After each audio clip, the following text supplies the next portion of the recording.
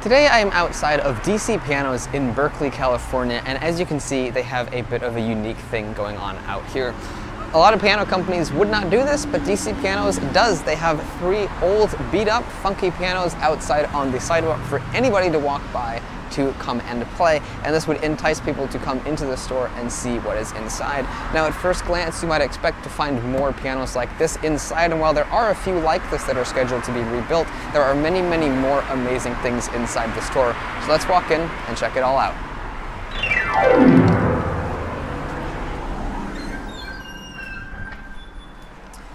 If we come inside this store, one of the first things you will see here is this piano, which is a model that I believe is made by Petrof. Yeah, you can see the Petrof logo here. And this is intended to show you guys what the inside of a piano looks like. This is the harp of the piano. The harp is also known as the frame of the piano. It's this metal thing here that helps hold the strings on. Now, since this is it's really not a real piano, it never gets tuned, and therefore you can make creepy, weird noises with it.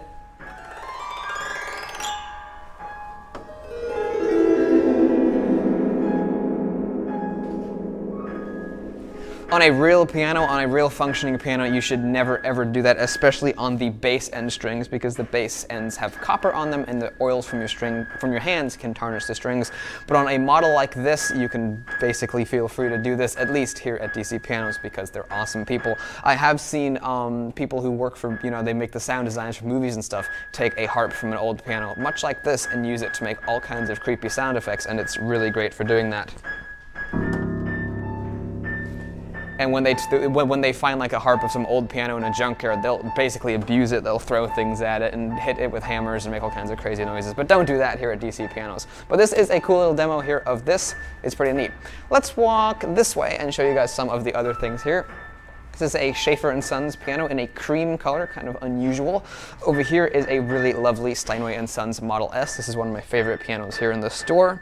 We've got an interesting Kawai here with a bit of a unique case design on it. It looks pretty new. I think Kawai actually still makes pianos kind of like this today.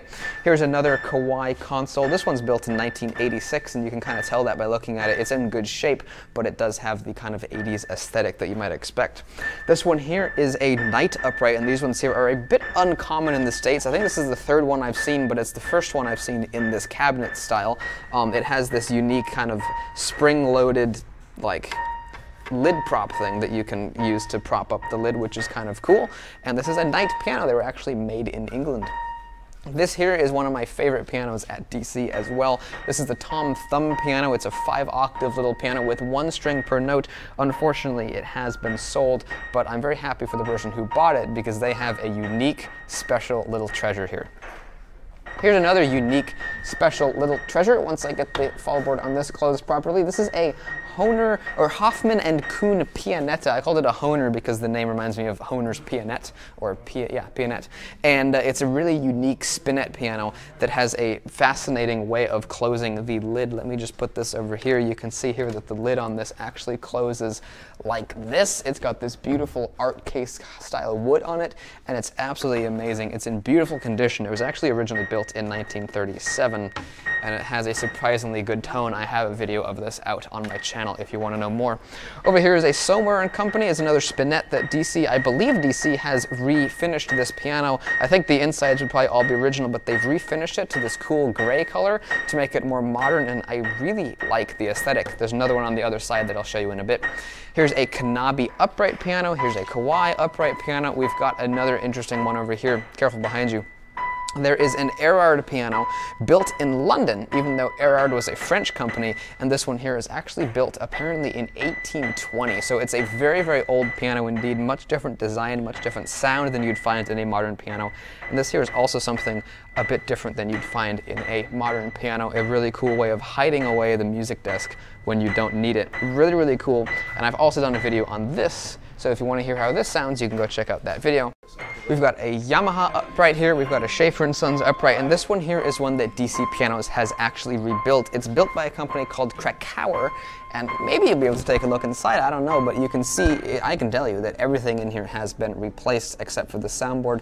New tuning pins, new hammers, new dampers, new strings, probably a new pin block, and likely a new action as well. When DC rebuilds these things, they go basically the full 9 yards, and they even rebuild the refinish the outside case as well, and they do a fantastic job.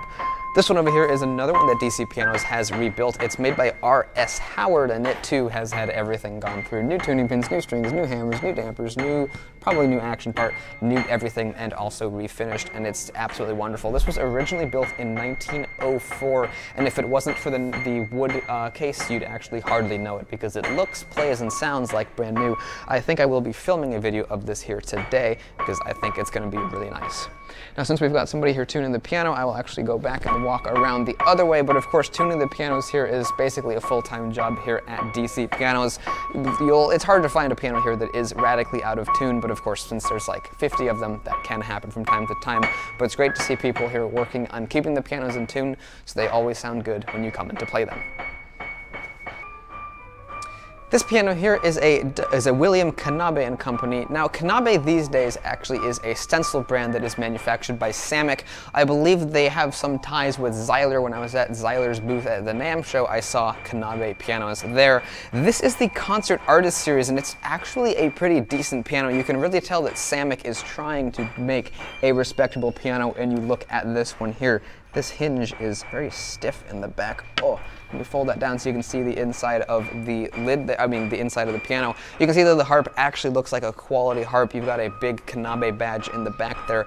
Samick is trying to make this be a very good piano, at least as good as they can, and I will be filming a video on this one today as well to show you that it actually is pretty dang decent.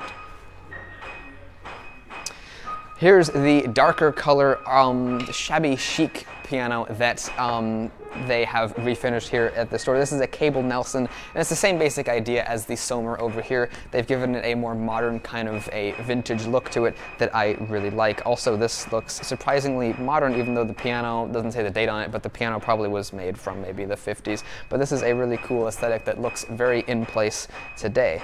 Very, very cool. They have the fallbrook closed on this. I don't know why, so I will leave it closed as we walk down this way.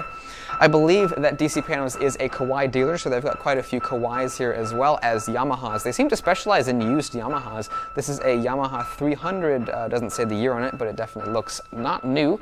Here we have a Yamaha U1, very popular piano. Here's a UX3, built in 1979. Wow, that looks, you'd think that's newer than the 79, but that looks nice. Here you have another UX3 built in 78, so basically the same exact thing. We've got another U1. We've got a U1E, not sure what the difference is, but maybe it's because of the art case. We also have an Eterna piano, which I did a video on one of these several years ago, and many people told me at the time that it was connected to Yamaha. So again, it's a Yamaha upright. Right here we have a Young Chang upright, a budget-friendly piano here for you. It actually looks pretty nice. It reminds me of Kawai's. Kawai made a piano with a very similar style case back in the day. I forget the name of it, but they in fact did make very good pianos. We've also got a few pianos over here. Here's another Knabe. It kind of reminds me of the one that we saw over there with the little wood trim. Here's a Zyler. DC is also a Zyler dealer, so they have a few Zyler uprights laying around here and there. This is an Edward Zyler, I believe. This one, I believe, is Zyler's lower line of pianos, but this one has a Made in Germany badge in the corner, so this is a very high quality piano. Here's a little tiny Kawai upright piano. It's a continental design, which means it has no actual front legs. You'd think the piano would fall over, but it's actually, they tend to be very stable indeed. But this is a short, small little Kawai console that the lid doesn't want to open on it, but cute little thing. Here's another Edward Zyler over here. And here is a Johannes Zyler, which is another one of Zyler's lower lines of pianos. Over here we've got more upright Yamahas, a U3 and a U1. That's the Knabe we've already seen. There's a piano tucked away over here. It looks like it's another Zyler, Johannes Zyler. And here is a used Yamaha console. That is just about all of the acoustic pianos in this room, but I'm going to walk back that way and quickly show you some of the digital pianos they have as well. Here's a Roland digital piano that's shaped like a really stubby baby grand. Here's a Kawai. Did I mention this before? It's an upright Kawai, a very nice color, and also has a soft close fallboard, which is a nice touch. We've got a Kawai CN29, a Roland RP102. Here's a Kawai over here with the RH3 action in it. This is a CN37. The funny thing is I've noticed that the Kawai pianos that have an RH3 action tend to feel way different than the other keyboards that have an RH3 action, like the Korg SV2, the SV1. I think the Kronos has one, the Grand Stage has an RH3. Haven't played the Nord Grand, but I've heard that also uses an RH3 too. But the Kawai keyboards have a much different feel than the other brands of keyboards who have an RH3 action made from Japan. So I wonder if they're even the same thing or if they're actually slightly different. Here's a, let's see, a Kawai CA58. Here's a CA48. We've got more digital pianos over here. This is the Kawai Novus NV10. I did a video, I think, on this exact same model here at DC Pianos as well. This is Kawai's hybrid piano, so it's digital, but it has the mechanical action of a real acoustic piano inside it, so it has a bit of a better feel than most stage pianos. Over here we have a couple more digitals. This one here is Kawai's CS11. And we've got a few more Kawai stage pianos. This is the ES8. I've done a video of one of these, although it wasn't at DC. This is Roland's RD2000, which I'm kind of surprised to see here at DC, but they do seem to be a Roland's dealer, so it's really not that big of a surprise. And up here is the Kawai MP7 SE, which is very much like the MP11, but it actually uses the RH3, and I also believe it has organ sounds on it, which I think can be controlled with the drawbar mixers. I'm not sure about that one, but I know it has organ sounds. The MP11 does not actually have drawbars. Let's head around to this back room over here. Let me push this bench a little bit to make some room here. Let's walk around to the back side here. This is a new Kawai keyboard. This is a Concert Artist CA78. I think I did a video on one of these before too. Now this here is a Baldwin Acrosonic that I think is in need of a little bit of love here, but these are actually very well-known pianos. These are well-known for being one of the best spinet pianos, at least one of the best lasting spinet pianos that money could buy, and they often came in beautiful cases like this one here. I've never quite seen a design like this before on a piano, but it is quite pleasing. Don't know what the year of this was, but probably the 60s would be my best guess. Here's a Pearl River upright. There's a Chickering Grand. Someone who was following my channel said they were looking for Chickering Grands. This one here is all original and probably could use a rebuild, but nonetheless, here is a Chickering Grand. I'm sure you could be able to get DC to rebuild this when they get the time, and they do a lovely job as always. I did mention that there are some old upright pianos here at the store. This one here looks like it's potentially a restored Chickering, or at least one with new key tops. And there are, in fact, some old upright pianos in this back corner of the store. These are actually going to be scheduled for rebuilding at some point in the future, but they have not gotten around to it yet. DC Pianos will take all of these, I'm sure, and make wonderful, wonderful work of them like you saw out in the other room. This is an interesting little bit of piano history here. This is a birdcage action. It's kind of the predecessor to what we'd have in a modern upright piano, and as you can see, it looks radically different. You've got this huge rod that comes up to lift the damper off of the string. The action is completely different, and if you could feel the way this feels, it feels really mushy and awful. Now, of course, you probably could regulate these, but birdcage actions were notorious for being difficult to work on, hard to play, and just basically terrible in general. So when the more modern upright piano action came along, everyone switched over to them. DC Pianos has this here up on display because presumably it was in an old piano that they once restored, and they took it out to just leave it on display because you never really see these in pianos today. And if you do have a piano with a birdcage action in it, chances are it's virtually unplayable, either because the action doesn't work or because the piano won't hold a tune, because pianos of this era often didn't have a harp in them like a modern upright would, so they will constantly be going out of tune. Let's move this bench in a little bit. This one here, I believe, is a Ludwig upright, although as the Germans would say it, it would be pronounced Ludwig. I was talking to someone who was German at the NAMM show, and I was trying to tell them about Ludwig drums, and they didn't get it until they made the connection, then pronounced it Ludwig. So I think that's actually how you'd pronounce this name in German, but here in America, here in the States, we say Ludwig, and Ludwig was a very well-known piano maker back in the day. I don't know if Ludwig pianos and Ludwig drums had any sort of a connection at all. Maybe some of you guys would know. Here's a Merrifield upright. We've got a old Steinway K, most likely. Yeah, looks like it's a K. And then over here we have an unusually lumpy Music, how does this work? What in the world? That is so, look at that strange music desk design. It just stays there and it's like this lumpy bump, and I don't think it actually can fold away any differently. So that is really unique. I wonder what this piano is. Here's an Apollo upright. I think this may have been a stencil from the 80s, perhaps not. It says Toyo piano, so I think it's Japanese. Could have been a second line from a Japanese maker, or perhaps a small Japanese maker that simply didn't last. Back here in the back room is where DC has many of their nice pianos as well. This is a Steinway D Grand 9-footer that they have painstakingly restored. It is very nice. Over here we have two more Johannes Zeilers as well. And we've got another Steinway here that has a Sherman Clay badge on it. This one appears to be all original. Probably is going to be restored at some point in the future. Here's a Young Chang upright, and down this way we've got some Kawais and Yamahas, some used Yamahas. This one's in pretty good shape too. What era is this one from? It's a G2, but it looks like it's in very good shape. The strings are almost brand new. Here we've got Kawais over here, like I said. It's noisy upstairs. Here we've got some Kawais because DC Pianos is, of course, a Kawai dealer. This is the GX1 Black. I'm actually pretty impressed with these little pianos. They do seem to have a good sound as well as a good action. If we go this way around the room, we'll find yet another aisle of pianos that's over here, and as well as one that's actually being rebuilt. A customer came to DC Pianos with an antique Steinway that they wanted to be rebuilt, but the important part is they wanted to have the soundboard left in the piano, because as you can see here, not only is the soundboard in excellent condition, but it also has this giant badge on it that you cannot get anymore. So the owner wanted to have this left in the piano. They didn't even want the soundboard to be refinished, because if you refinish the soundboard, that badge would have to go. So the soundboard is being left in just as it is, but everything else in the piano is being replaced. It's got a new pin block, it's going to have new strings. I believe the harp has been resprayed, at least it certainly looks like it has to me. And I think possibly even new A-graphs are going to be installed as well. So new everything except the soundboard, which is one of the most important things in a piano, is the soundboard. Over here we have a Steinway L that DC Pianos has already rebuilt, and they've done an absolutely fantastic job with it. It's one of my favorite pianos in the store. Has a lovely rich sound and a very nice action. Again, everything replaced in here except the soundboard, which has stayed original, just like on this one.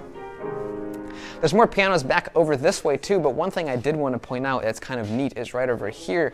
I mentioned before that DC is a Kawai dealer, so here are two brand new Kawais still in the box. This was a GL30, they're both GL30s. I believe these are acoustic pianos.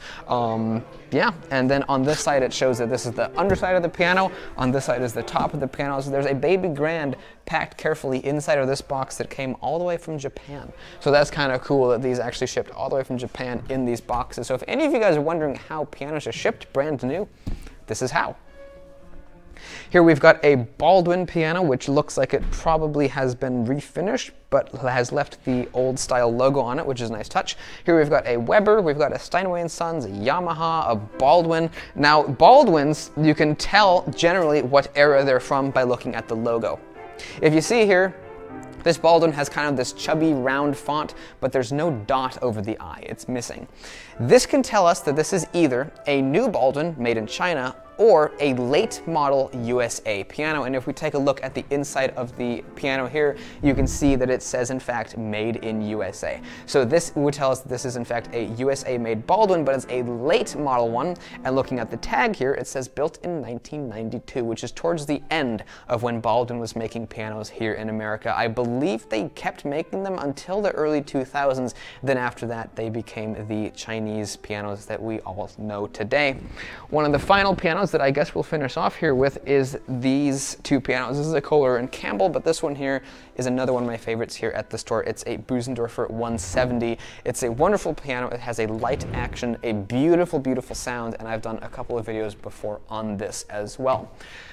This is technically not the last piano here in the store. There are a number of uprights that are upstairs. Should we go take a look up there? I think so. What you'll find up there is basically basic level pianos, rentals, pianos that need some work, but still there is a market for these pianos, and that's why they're here at DC Pianos. In a little back corner of the store that I generally never go in are two baby grand pianos, and both of them are Howards.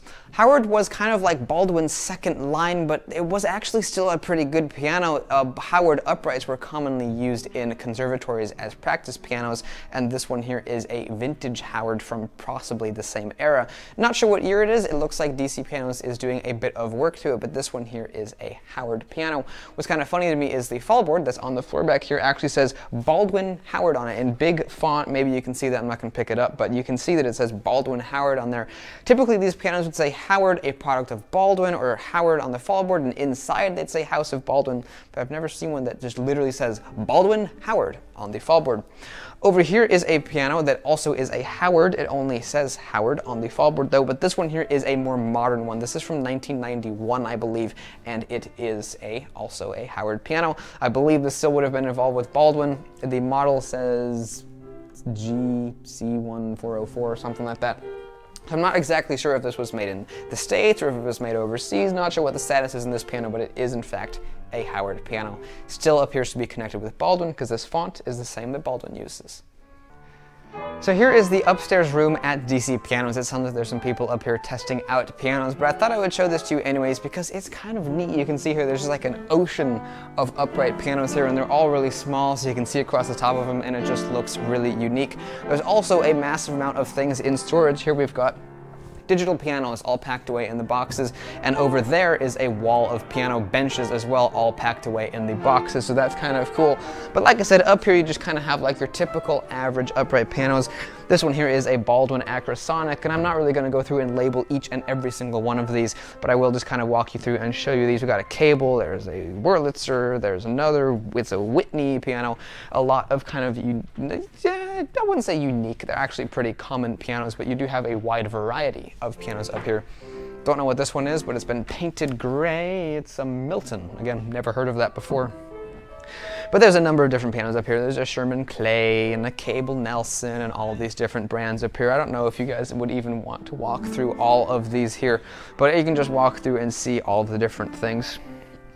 Henry T. Miller, Melville Clark, you know, lots of different pianos up here, a wide variety of things to choose from.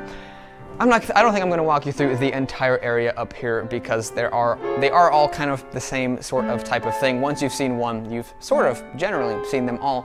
But I really hope that you guys have enjoyed this video here at DC Pianos. It's a really wonderful piano store. I absolutely love coming here, and they have a really great selection of fantastic pianos. They also have, they kind of have everything in every range. You got the budget-friendly stuff, the higher-end, more affordable things, and also the really high-end special pianos. So they've got basically everything. The people here are really friendly, and I really hope that you guys enjoyed this video. If you're ever in Berkeley, definitely drop by and check them out. They're absolutely fantastic. But in the meantime, you might want to check out my channel. I've got lots of cool videos of pianos, organs, keyboards, digital pianos, and everything else in between. So if any of that sounds cool, definitely go ahead and check it out. And if you do that, well, thank you very much, and I'll see you in the next video. Goodbye.